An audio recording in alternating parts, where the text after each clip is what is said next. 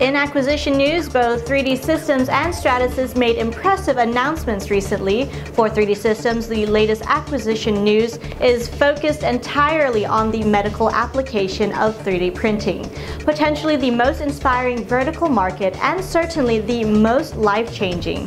The 3D printing giant announced that it has acquired Medical Modeling Incorporated, a leading and longtime provider of personalized surgical treatments and patient-specific medical devices. Medical Modeling was an early pioneer in the field of 3D printing-centric, personalized surgery and patient-specific medical device solutions. In line with its acquisition announcement, 3D Systems has also said that it plans to consolidate all of its healthcare activities into a single unit under the leadership of Andy Christensen, who was simultaneously named as 3D Systems Vice President, Personalized Surgery and Medical Devices. Stratasys, on the other hand, concentrated on acquiring 3D printing service bureaus and thereby extending its own service offering, along with a secondary announcement pointing to further R&D into material development. The other industry giant announced that it has acquired Solid Concepts, the US's largest 3D printing service, and Harvest Technologies, a specialty additive manufacturing service bureau.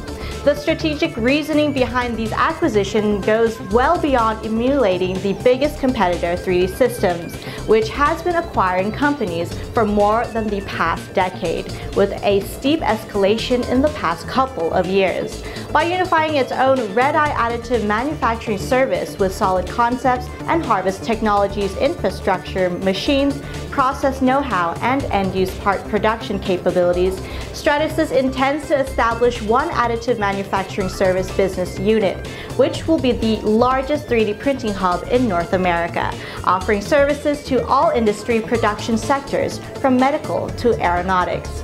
This news was closely followed by Stratasys making a further announcement whereby the company has entered into a definitive asset purchase agreement to acquire certain assets of Wisconsin-based Interfacial Solutions, a provider of the thermoplastic R&D and production services.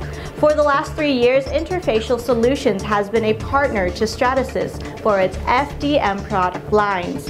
Stratasys expects the transaction to close in the second quarter of 2014, subject to the fulfillment of certain customary closing conditions.